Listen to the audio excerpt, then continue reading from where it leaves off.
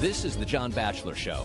I'm Chris Reback with Amy Resnick, America's editor of International Financing Review.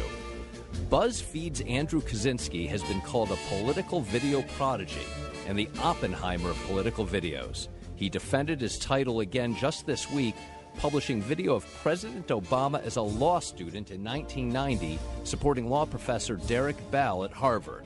That video has become a source of controversy. Was it meant to be hidden, or is it all a big nothing?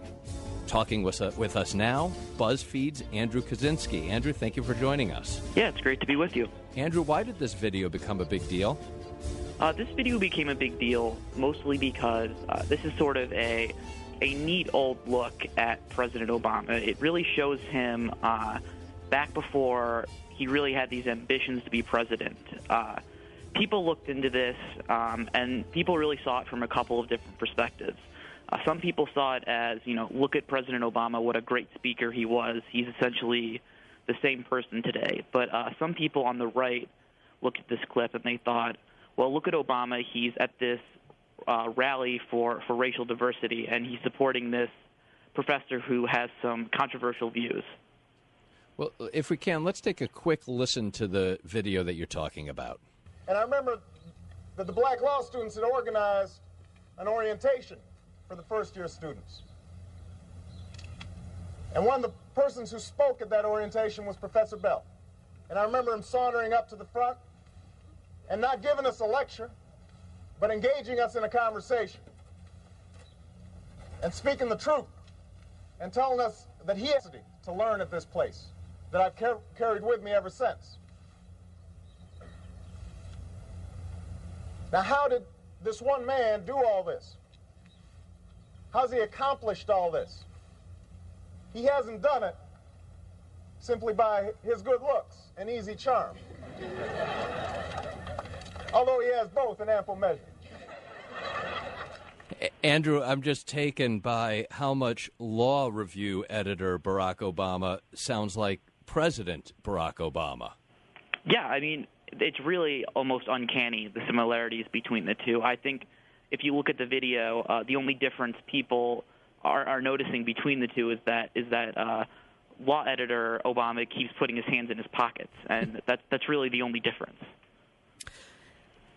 Andrew, this is a pretty specialized talent that you have. How did you start doing this, and how, it's taken off so much? How did that happen? The first way I actually started doing this is really localized here to New York. I live over in Queens in the 9th District in Kew Gardens, and we had the special election to replace Anthony Weiner back in September. And I remember I was looking into the two candidates, Assemblyman David Weprin and Bob Turner, who was a former TV executive, and I was looking on YouTube, and I found this old video of David Weprin at the Seoul Summit in Brooklyn doing sort of this incredibly awkward dance. And I remember I found that on a message board, and I cut that video and I put it up onto YouTube, and it got picked up by the national media, it got picked up by the local media, and it got, I believe, 20,000 views in a couple days. And after that, I really started looking for all these old videos online related to politicians and realizing that these could kind of have not only an impact on the political conversation, but it was something that people did find entertaining, whether it was actually something that showed a difference in policy of an old politician or just something like the video with Assemblyman Weprin showing him sort of out of his element. Okay, so should we all take note that family footage should not be put anywhere on the Internet now because you're out there? Well, generally what I do is more focused on the policy type thing. I wouldn't really look for, things on Facebook or Twitter. I guess what I would say to someone who is aspiring for a career in politics is, stick to your issues. And if, you change your positions, let it be out of your core convictions rather than out of political convenience, which I think is what a lot of people find most interesting about the different videos of past politicians and their statements. We're talking with BuzzFeed's Andrew Kaczynski. Andrew, I'm amazed, and I'm wondering if you're surprised.